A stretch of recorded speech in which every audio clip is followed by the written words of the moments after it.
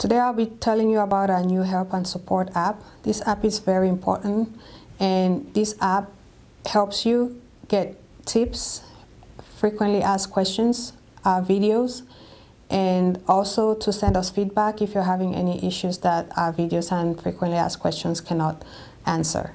So this app is new, so I'm going to show you how to download this app onto your device. And to do that, we go to the BibleZone store. And right on the BibleZone store, you will see the help and support app. It says free, and I want you to click on that. And it will say install, and I want you to go ahead and install it. And so this will take a few moments, and once that is done, when you go back on the home page, you will be able to see the help and support app, and I'll show you how to use it from there. So we hit install here.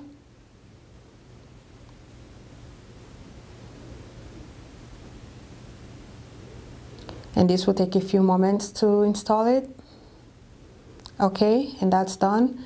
And so if we hit done, and then we go back to the home page or the launcher, we should be able to see that help and support app. That's it right there. And then we click on that, and it's gonna open up the app. And on this app, we have our video tutorials on different issues, how to use your tablet.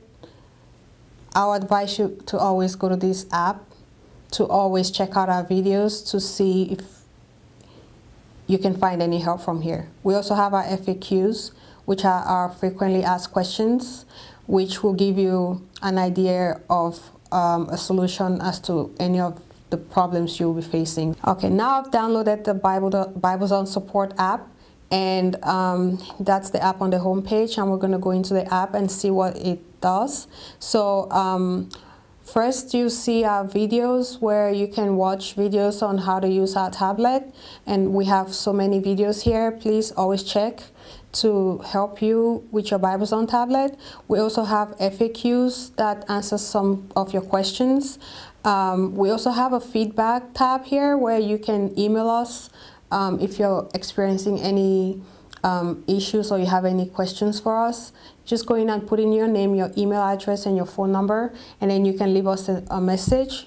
And when we get this message, we'll return that message through either email that you provide to us, or we can call you back. And then once you're done, just hit send.